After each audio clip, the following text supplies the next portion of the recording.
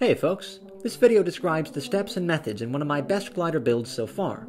I implemented some new techniques this time for better precision and construction quality. Let's have a look. I begin with a smooth C-grain balsa sheet of medium weight and mark out a wing plan somewhat akin to that of the Aries Sharp DLG. I then cut some strips from very dense A-grain balsa. These will add strength and dent resistance along the wing's leading edge. Marking the center line on each spar allows me to balance it on a flat edge and thereby define which side is heavier. Each full strip of wood is 36 inches long, cut from a standard sheet, but each wing is only 18.5 inches. So since I want the heaviest, densest wood for this purpose, I'll cut each desired piece from the heavier side of its respective 36-inch strip. Now actually, I cut 20-inch pieces, because the distance along the curved leading edge is already a bit over 19 inches, and at least 1 inch extra is needed for holding the piece in place while bending it. And to achieve that bending, soaking the pieces in hot water, as I'm doing here, is paramount. A-grain wood is naturally flexible, but dry-forming such dense balsa risks the formation of small fractures that do decrease the piece's strength. Here, to keep the steam and heat in, I simply lay a paper towel over the pan. Works better than you might think. And after about 5 minutes of soaking, these spars are flexible enough to conform to the curve of the leading edge. I attach the first pair, one per wing, with tight bond glue, and after those have dried, I attach the second pair, which I've cut a little shorter to slightly accentuate the wingtip taper. Here you can see how by smoothing the join between the longer and shorter spar, the wing taper is accentuated slightly.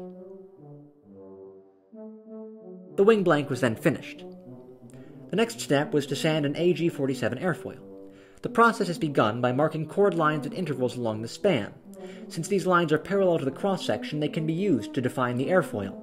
There are no chord lines near the wing root because the chord change there is negligible. I then print out an AG47 airfoil at some arbitrary chord length and draw in the rectangle that its chord and height imply.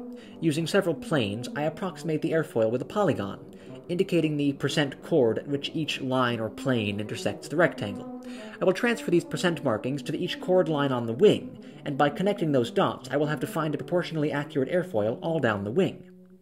The plan here is to mask off each plane and sand it individually. So I begin with a large top trailing edge plane.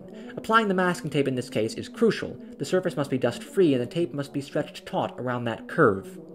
I then make these two fresh sanding blocks, one with 90 grit and the other one with 150 grit. It's important there's no paper overhang here, as that can catch on the wood and make dents and scratches. It's also important that minimal adhesive is used. The paper must not be allowed to warp or bubble. I use Super 77 spray adhesive. After sanding the first plane, I remove the masking tape. Now, the second plane is trickier. It's in the middle of the chord and defined by two pieces of tape. This introduces trickiness because the tape does have a substantial thickness, and we must account for this by shifting the tape's position outwards somewhat. You can imagine some trigonometry here, considering a triangle where one side is the tape's edge, one side is the wood surface, and the hypotenuse is the sanding block. Now, this trigonometry is actually kind of cool and tricky, and you should totally have a go at working it out yourself from this information here. But for now, I'll just tell you that these two distances come out to both about 3 millimeters each. Definitely not negligible, so this was an important consideration. Here, I'm marking chord lines along the bottom of the wing in preparation to lay down this piece of masking tape, specifying this vertex here, defining this plane here. I sand the plane and then remove the masking tape. The next step is to sand the taper in the airfoil thickness. On wings with a consistent chord taper, this step would have to be done first, because the whole wing would need a gradual taper throughout. But since this wing's chord really only tapers near the tip, it makes sense to sand the trailing edge airfoil first and taper the thickness afterwards. To control the thickness of the wing, I cut out these two soft foam risers and lightly glue them to the ends of my sanding block. They define the average wing thickness over the tapering portion so that I can't accidentally sand it too thin, but they're squishy enough that I have some leeway to control the sanding block's angle and height. The corner is rounded here so that it slides around instead of denting the thin trailing edge. Here you can see the thickness taper on the left wing, and here on the right wing. The next planes I sand will be on the leading edge. The angles are much steeper here, so the masking tape has to adhere impeccably. To that end, a coarse cloth and some 50% isopropyl alcohol solution are used to clean the wood surface. But careful not to overdo it here, because with too much water the wood will deform and the tape will stick poorly. Here you can see why such good adhesion is important. Just the lower 1/8 inch of this leading edge has to be masked off. Here's the piece of tape defining the other end of that plane. It's this one here. And here's the wing after that plane has been sanded. Here's the second plane to sand. I apply the masking tape defining the front edge of the plane, and then the tape defining the rear edge of the plane. Here's the wing with that plane sanded. The two planes sanded so far are both visible here. I used a finer 220 grit sanding block to ensure that that vertex there came out nice and crisp. I'm now sanding this plane here, and I think at this point you understand the process. So with chord lines drawn, the plane's intersection points are measured and marked. The masking tape is applied following that curve, and the plane is then sanded.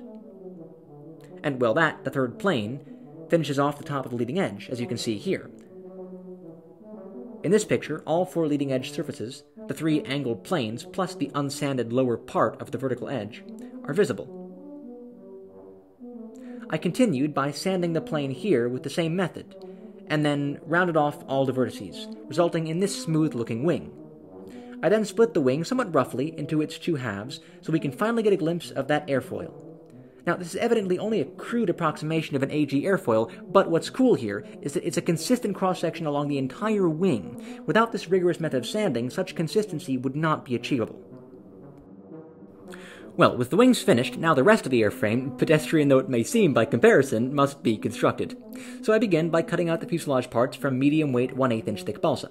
We've got two side plates, one bottom plate, two triangle nose cone thingies, and one top plate to be installed over the wing joining area. The side plates are scored along their bend lines and then fixed at the angles with a few drops of thin CA glue. They're then assembled with the bottom plate, again using CA glue. The tapering nose pieces are cut at angles such that they can be glued together in a snug fit. The triangle thingies are then curved around the nose and glued in place with CA glue. The copious overhang of the parts here allows for a lot of sanding, and the fuselage comes out as one nice, smooth, contiguous form. But it's not very strong that way, so I roughly cut a few pieces of 3/4 ounce fiberglass and apply them to the main stuff-carrying section of the fuselage using Rocca Composites' very good quality laminating resin. This wedge-shaped piece, cut from 1/4 inch balsa, goes in the rear part of the fuselage to provide a level surface onto which the tail boom can mount parallel to the wing chord. This length of carbon fiber tube will serve as my tail boom. Here I've drilled a hole for the elevator pull cable, and here I've joined the fuselage and the tail boom with CA glue. The next step is to build the tail surfaces. Usually I cut a surface as one piece and score the hinge line later on, but I was running out of lightweight balsa, so I had to cut the stationary parts separately from the control surfaces as shown here.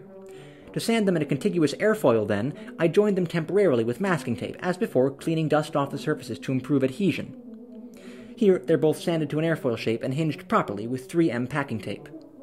The stabilizer mount is cut from hard 1/8 inch balsa and sanded to something of an airfoil shape.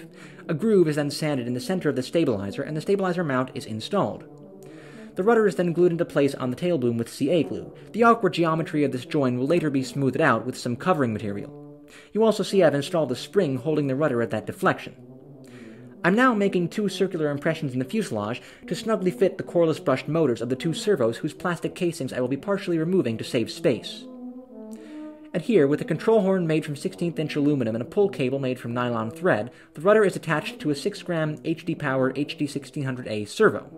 Here, with the same setup, the elevator is mounted. With a 4-channel Lemon RX DSM2 receiver, the aircraft is bound to my DX8 transmitter, and satisfactory deflection is confirmed of both tail surfaces. The next step is to achieve a smooth join between the wings and the fuselage. These triangular balsa pieces will fit in as shown in this diagram. Clearly they afford a significant amount of strength to the joint, and the consistency of adhesion is therefore important. They must tightly hug the curve of the airfoil, so Windex containing ammonia is used to soften the balsa and achieve that curve. I take a paper towel, I fold it again, and then I lay the pieces on one side, spray copious Windex on them, and fold the towel over, pressing firmly to make sure they soak thoroughly. Here I've installed the wings with the triangular fillets. Masking tape is applied in preparation for the fiberglassing. I also put masking tape on the wings, so that I have somewhere to hold the aircraft in case my hands get resin on them while applying the fiberglass. I cut 4 pieces of fiberglass cloth for the top of the wing fuselage join and apply them as shown here. These 4 pieces are for the bottom of the join. Here they're applied. Then, to further smoothen the join, I decided to try something new. I made a sort of lightweight wood putty by mixing fine balsa dust with thinned Titebond glue and applied it roughly as shown here.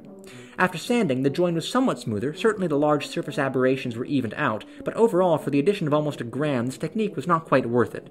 But no matter, it was interesting to try it, and I learned something new.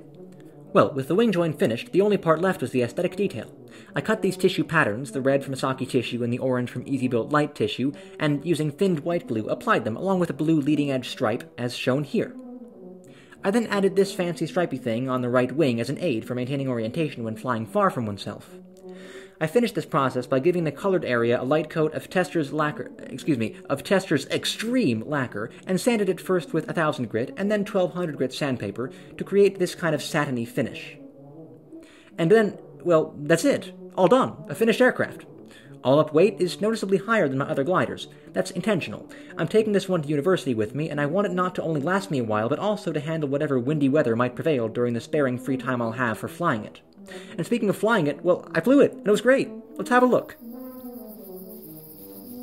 You can see it's not trimmed out perfectly, but it's promising, certainly.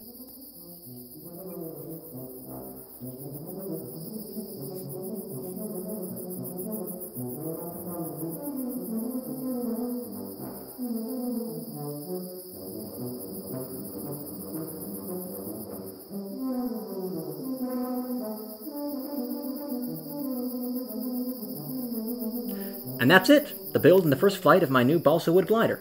I really hope you enjoyed this production, folks, and as always, thanks for watching.